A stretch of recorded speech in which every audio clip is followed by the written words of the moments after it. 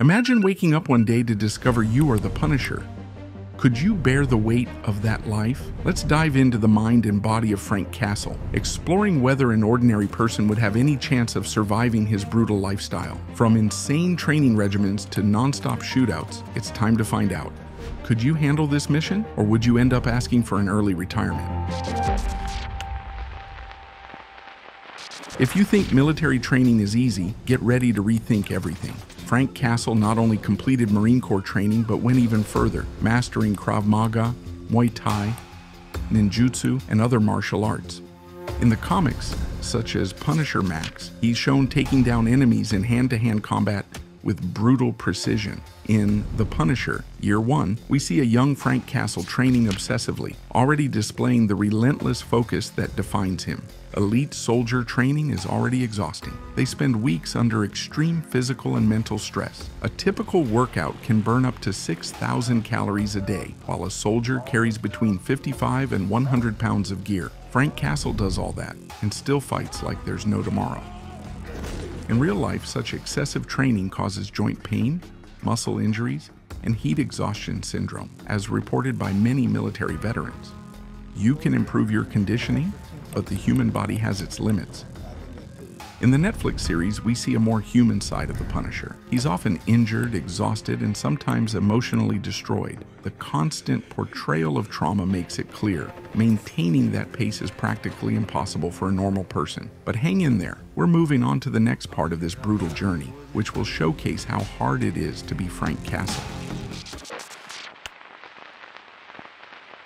Frank Castle isn't just an incredible fighter, he's also a walking arsenal. In the comics, like the Punisher War Journal and Punisher Armory, he carries assault rifles, grenades, pistols, knives, and a customized Kevlar bulletproof vest. In specific issues such as Punisher, Warzone, he even uses heavy weaponry, including rocket launchers.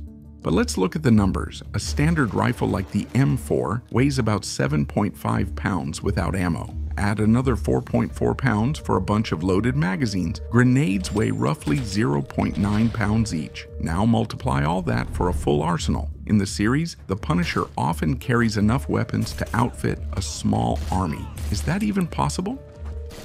Real soldiers can carry up to 100 pounds of equipment, but that kind of weight comes at a price. Back problems, chronic knee pain, and repetitive stress injuries are common in the military. Frank Castle seems to ignore these consequences, but in real life, his body would quickly give out under such a load.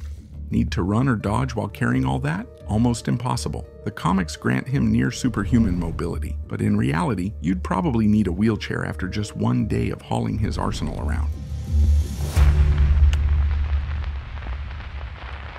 Have you ever tried to catch something falling in midair? Well, the Punisher does that in the middle of shootouts. In the comics, such as The Punisher, Born, he reacts in fractions of a second, dodging bullets and disarming enemies with incredible moves. There are also moments in Punisher Max where he anticipates attacks and acts with surgical precision. Science tells us the average human reaction time is about 250 milliseconds. Trained athletes can get that down to 200 milliseconds. That might seem fast, but it's still an eternity compared to the Punisher's almost instantaneous reflexes. Factor in the stress of a gunfight, and reaction times can drop by about 20% due to increased cortisol and fatigue. In the Netflix series, Frank's occasional hesitations show he's not completely infallible, but in the comics, he seems to predict his enemies' moves. That's clearly a narrative convenience. In real life, no amount of training could make you react so quickly and accurately.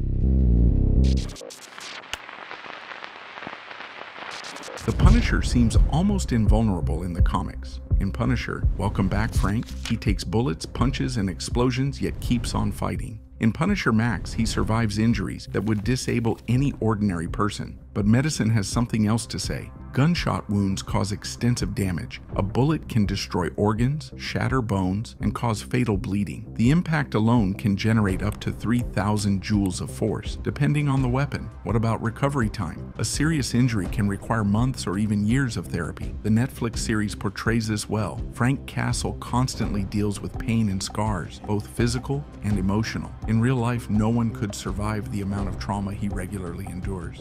Even if you were extremely tough, repeated injuries build up damage over time. Studies show frequent trauma can lead to chronic pain and reduced mobility. If the Punisher were real, he'd likely be in constant rehabilitation and reliant on powerful painkillers. If Frank Castle existed in the real world, he'd have to deal with the limits of the human body. After a day of intense combat, he'd likely need at least 2 days of rest to recover from minor injuries and muscle fatigue. Studies on high-performance athletes show that intense workouts require proportional rest periods to avoid overtraining. On top of that, lack of sleep and poor nutrition, both common in combat situations, would reduce his reaction time and physical strength. Frank would also face severe psychological stress, often depicted in the comics, such as Punisher Max. In reality, such stress could lead to a mental collapse after just a few months of continuous action. If he kept up a constant combat schedule, his body would last only a few years at most before showing chronic wear and tear, like permanent joint pain and reduced lung capacity from exposure to explosions and gunpowder fumes.